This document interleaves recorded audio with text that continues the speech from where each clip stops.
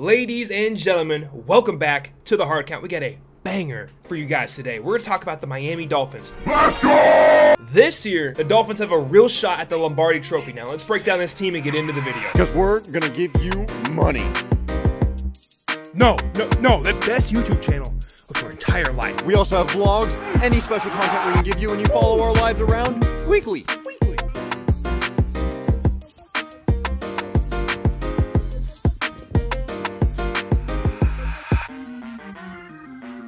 What's good, everybody? I hope you're ready. We're going to break down this roster by assigning each of these positions a point value. After we give the Dolphins a THC Power Score, we're going to head into the season and see what games they win, what games they lose, because it is a tough division, ladies and gentlemen, and I'm excited to see how this thing shakes out. I'll explain how we do this THC Power Score right now. Before we get into this, let me break down how we take these teams apart and assign these points to each position. When breaking down these NFL teams, we go from coach all the way down to cornerback, and we assign each of these positions a point value. For example, a quarterback is going to be worth a lot more than a running back in today's modern NFL. Let's run by these point values super quick. At the coaching staff, we have assigned 20 points to them. At quarterback, we have also assigned 20 points to them. For the remaining of the offense, we have 8 points for wide receivers and O-linemen, 5 points for tight ends, and 4 points for running backs. On the other side of the ball, we have assigned the cornerback and nickel group 10 points, the edge defender group 10 points, the interior D linemen 6 points, 5 points to the safeties, and 4 points to the inside linebackers. Howdy, y'all. It is time to break down this Miami Dolphins team in 2023. In 2022, they seemed like they had so much potential behind them, but Tua could just not stay healthy, and that was the Achilles heel of their season. And for 2023, the hype is on and the train is moving. Let's go! So let's break down this team by position. For the Miami Dolphins coaching staff, I gave them a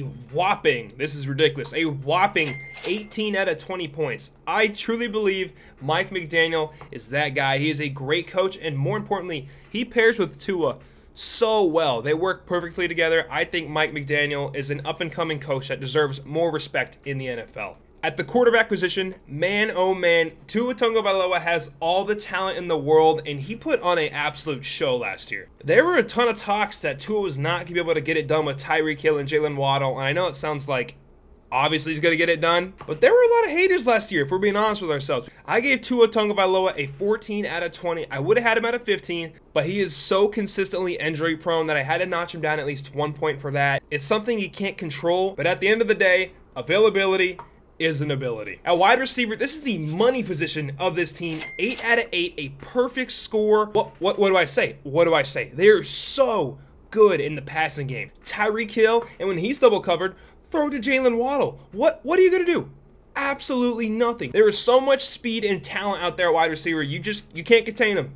I don't know how you're going to play defense against them. Your safeties, they're screwed. You're going to play man, good luck. The game's over. You cannot do that against this team. Arguably the best wide receiving core in the entire NFL. At offensive line, I gave this group a 4 out of 8. Not quite as exciting as I was for the wide receivers. Fine is not going to get it done with Tua. You got to keep this guy on his feet and off his back. If Tua takes shots like he took last year, it is not going to end well. This offensive line needs to step up for this team to really be successful. At tight end, we have Durham Smythe and Eric Sauber. What are we doing here? What are we doing here? I understand you have so much talent at wide receiver, but we got to address this somehow. Just a little bit. At the running back position, I gave this group a 2 out of 4. That might be a little bit light. They got a pretty decent running back room going. Jeff Wilson Sr., Raheem Mostert, and of course, Devon Achane. I think Achane's going to be a good player, but I don't think he's going to be otherworldly like some people are saying. Now we're going to the defensive side of the ball. At the cornerback and nickel position, I gave this group an 8 out of 10. They are nasty this year. This is a very good squad. Trading for Jalen Ramsey. Trading for Jalen Ramsey. Trading for Jalen Ramsey. Oh, I see what she did. That is good. Wow. That Carol is one smart cookie. Goodbye, my lover. Goodbye, my friend.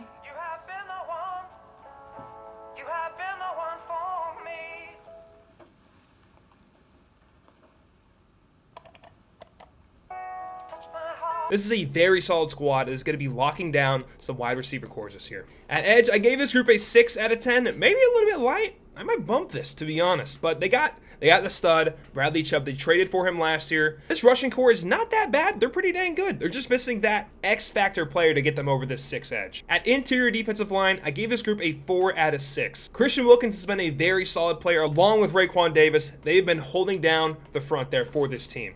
At safety, we have Brandon Jones and Javon Holland. Some solid players there. Nothing crazy. I gave them a 3 out of 5. I like this squad a lot.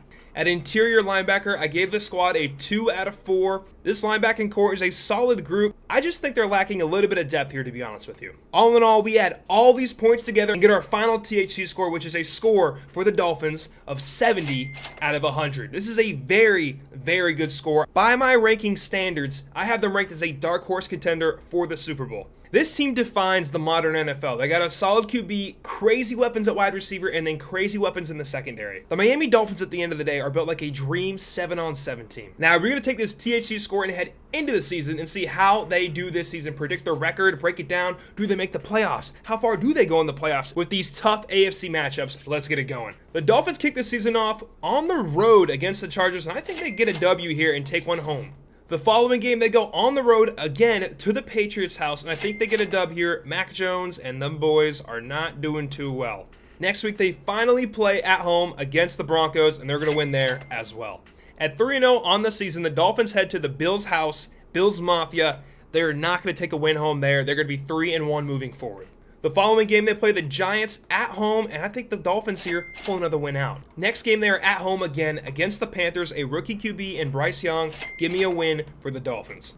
The following game, they go on the road all the way to Philadelphia, where they will meet the Eagles, and it's not going to go too well. I'm chalking an L up here for the Dolphins. They will return home the next week and play the Patriots, which is basically a bye week this year. That's a win for the Dolphins. After getting their makeshift bye week, the Dolphins head to Arrowhead. Not going to go too well. That's going to be an L. With a bounce back in mind, the Dolphins will head home, play the Raiders in their house, and they're going to collect a dub there. Now, this next week, this is a pivotal game in their season, in my opinion. They go to the Jets' house. If they win that, they're probably winning the division. If they lose that, it's still up for grabs. I think they're not going to pull us out in the Jets' house. Give me an L for that game. The following game, they go on the road and play the Commanders. I think they're going to pull us one out. Give me a road win there for the Dolphins. The next game, they go home and play the Titans, who are not going to be that great this year. Give me a W for the Dolphins. Now, we got 4 games left on this season. The division is up for grabs. It's pretty much between the Jets, the Dolphins, and the Bills, because we know the Patriots are out. So here we go. This is big-time games right here. The Dolphins at home against the Jets. The Dolphins win this one. And they're not going to knock the Jets out here, but it's going to put them in a bad spot for the rest of the season. The Dolphins are pretty much neck and neck with the Bills going for the division. Now 3 back-to-back home games on the season. The Cowboys come to town, and the Dolphins are going to win that game. The Dolphins are now looking good for the division title. The following week, they will go on the road and play the Ravens on New Year's Eve. It is going to be cold up there in Baltimore. They will lose that game and make this division neck and neck. The final game of the season, the Buffalo Bills will head to the Dolphins' house. It'll be Miami. It'll be nice, beautiful weather. It is going to be a true brawl to the end for the division. Who takes this game home for the division? I think it will not. Hold up. Wait a minute. Sorry, not be the Miami Dolphins. The Bills have an edge on them all across the board. This team is very good, don't get me wrong, but the Bills are a considerable step better than this team. I don't think they're going to win this division. The biggest difference between the Bills and the Dolphins is pure depth and a couple playmakers, and that goes a long way when it is January 7th. People are hurt. The Dolphins will not have the depth to overcome these injuries late in the season. So there you have it. I have the Dolphins not quite winning the division, but a very solid playoff record, and they're going to get into the playoffs and play a decent team. They're going to avoid the 1 seed, which is what they desperately needed. There are 3 teams in the AFC this year that I think the Dolphins will definitely lose to if they meet them in the playoffs, and I'm going to rattle them off right now. The Chiefs. Don't go near them. They bite.